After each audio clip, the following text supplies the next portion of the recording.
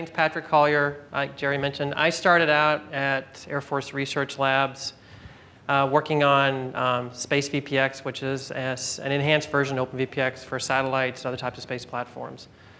I founded the effort with a gentleman from Jet Propulsion Labs. After that, I migrated over to NavAir, and now I'm going to talk to you guys about a couple things that we're working on. One is called HOST, which is a hardware open systems technology effort at NavAir. NavAir is an acquisition house, so I don't know if anybody's familiar with it, but it's all about the program. It's all about getting it on contract and getting it out to the warfighter. So this is one piece of a whole architecture that's being developed. The other presentation, which I'll talk about afterwards, is something called SOSA, which actually I founded with a friend of mine at Wright-Patterson Air Force Base, and it's called Sensor Open System Architecture. So for HOST, like I mentioned, this is a NavAir effort. It's been going on since before I started. The HOST part is one piece of this whole encompassing architecture that the Navy, which probably a lot of you are aware of, maybe you're not, has been pushing very hard on programs and on the vendor community, because the Navy and the government overall wants to see costs go down for how we develop our systems. And you guys will see in the following presentation a little plot. It's more a marketing plot, but it gives you an idea of how things are going out of control for the government and how they sort of acquire and field their systems. So the other parts of this overall architecture include something called FACE, which is a Future Airborne Capability Environment, which is a software application effort that's been going on even before HOST started at NavAir and in the Navy. It also includes something called FASTER, which I don't remember what the acronym is for, but what it is a functional decomposition. So and you'll see this in one of the slides in one of the presentations. Basically, you decompose your system into these functional blocks. And the intent is that you take each of those blocks and you're able to rework them and use them in other types of configurations. So you break them down to their most fundamental level, and you can say, okay, I want to take these pieces, I'm going to use them in this application, I'm going to use them in this application. But the point is you can reuse them. And so that's this whole thing that the Navy's working on right now. Okay, so some of the goals for HOST, which I'm sure you guys have seen this before, one is to break vendor lock. As a government employee, I've become acutely aware that nobody in the government wants to have to keep going back to the same vendor day after day, year after year. You've heard the drill, so I don't want to go through it. We want to leverage economies of scale. So this ties into what Greg had mentioned about and Michael had mentioned about, you know, the Army and the Navy and the Air Force all working together. We're doing this as part of a hardware convergence effort. And you'll see this I think in this presentation and the next one for SOSA, where we're looking at how we're all using these fundamental building blocks in our systems. And we want to see how we can leverage that to increase the push that we can give to you guys to say, look, you know, we're going to be building these X number of systems because you guys are all about how much is this going to get me in the bottom line. That's how we're going to do this. We want to shorten the fielding times. We don't want to spend years getting things developed, putting out in the field, and by the time it's out there, the technology is so outdated, it's not even funny. We want to lower the lifecycle cost, which ties into the fielding times. We want to be able to get the systems out and not have to break the bank in doing it. And we want to promote reuse. So part of HOST, in that it's leveraging OpenVPX, is how can we take, say, an SBC that's being used on a certain platform like an MH60 and use it on something else, you know, whether it's an F-22 or it's JSF or whatever. So this gives you a little development overview of the HOST timeline, and I'll talk about the specifics, what you see on the left-hand side of the graph, Tier 1, 2, and 3. The idea here is that over a period of time, with the 5, 10, 15-year mark, we're going to have a series of databases that would include things like modules, backplanes, boxes, applications that might come from FACE, and those type of decomposition functions I mentioned before for FASTER. So this just gives you a progression of where we intend to take this, where we hope to take it. And by working with the community that develops these products, we can do this together. Okay, so some of the benefits, I'll rattle through this pretty quickly. You know, old paradigm, new paradigm. Old paradigm is each vendor will provide their own circuit card assembly. What we want to have for HOST is a series of HOST standardized assemblies that people can use across different programs. Functionality that's custom, that's defined by the integrator. We want to have it standardized across the interfaces, which is one of the reasons why we're using OpenVPX as one way to do that through HOST. Custom set of cards, same thing again. The vendor will provide a custom set of cards that's been optimized and built for that specific function. What we want to do is have a standard set of cards that over a period of time we'll be able to use across different platforms and across different applications. And then finally, intercard jumpers, the idea that you have these complicated systems that don't make it easy to say swap out cards or swap out LRUs if you define an LRU as a box. In this case, we want to utilize defined interfaces over the back and the midplane. So this is all also what I mentioned earlier about standardizing, about maximizing reuse.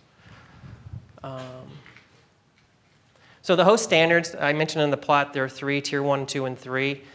The Tier 1 standard, and for those of you I did mention, there's a VITA 84 study group, which we started, which is focused on getting the community for VITA and everybody else involved in what host is and what host could be. So in the VITA 84, in the workspace site for VITA, there are copies of these specs, except for the Tier 3. The Tier 3 is still in development. So the Tier 1 is really an overarching architecture document. It kind of gives you the fundamental tenets of what host is and what host isn't from an architectural point of view and a system point of view, so you can understand how you would build the system up. The thing that would be of most interest to you guys is the Tier 2, which is what they call focused on the core technologies. They define technologies as like OpenVPX, Compact PCI. They have VME here, which is outdated. I'm not sure why it's in there now.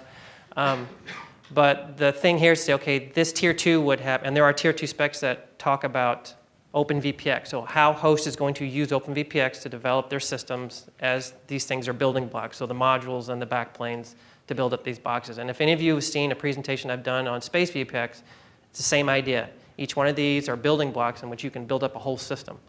And the idea is that you hopefully want to maximize the reuse and the functionality of those. Tier 3, which is a component spec, and this is one that's in development right now. This is where we would go to an integrator or a board vendor or whoever's working on a program. They would take our Tier 2 and Tier 1 and develop a Tier 3 specification that would, say, be platform specific for MH60 or something else like I mentioned before.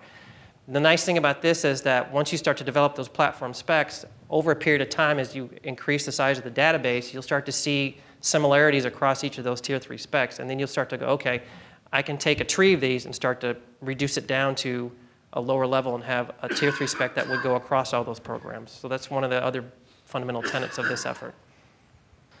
So just a little stuff about the host for tier 1 host components. Again, this, like I mentioned, this is a box level spec. It works at the board level too.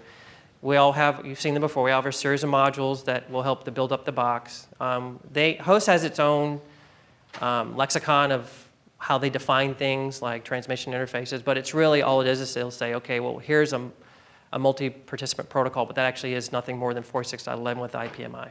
So it's really just a matter of getting used to the terminology. From a host management perspective, which is the other part of this for Tier 1, what I mentioned before, like management participants with the MPP, the host effort has both managers, which will manage what is going on in the box, which would be something like what you do through a utility management plane in OpenVPX. The participants would be the other boards in the box that would be required to adhere to whatever's required for those functions. So like autonomous subsystems that provide application for independent hardware management, logical control elements, and management participant protocol, which I mentioned before, the MPP. Okay, so for payloads modules, a lot of these is going to look familiar. Initially, when we were doing host, the host effort had looked to alter how the slot profiles were constructed. That's changed over time to where you see this one, which I think, Greg can tell me if I'm wrong, exactly matches the 4F1Q2U2T. There is, and I'll reiterate what Greg said, that we are trying to get rid of the user-defined space in this. We're also looking to define or recommend a set of user-defined signals, things like SATA, USB, HDMI, DisplayPort, things like that, that will be used presumably in the same places on the board so that we won't have the variability across the industry where you can get a board from vendor A and vendor B. For all intents and purposes, they have the same signals, but they're in different spots on the connector. Also for 6U for host, we are essentially taking these two slot profiles straight out of OpenVPX. We have not altered them at all. So like I said, we're leveraging as much as we can off of what exists in the standard. Same things to be said for 3U. This is an existing slot profile in 3U.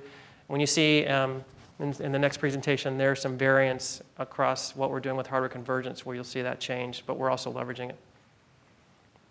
Same thing for the switch on the left. Now, the odd man out is the one on the right. Greg has talked to me about the one on the right. We've talked about it before. There is an existing 3U slot profile that is very close to this one.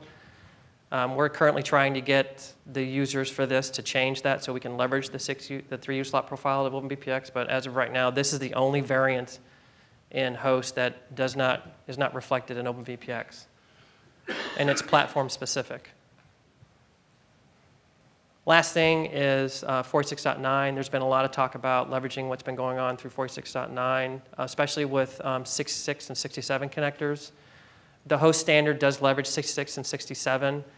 And as Greg mentioned before, in terms of proliferation of slot profiles, I just recently, within the last 2 weeks, I constructed slot profiles and module profiles for host based upon their use of 66, 67. And using the 3U and the 6U that you see in there right now, I came out with over 17 different variations for host alone for 66, 67.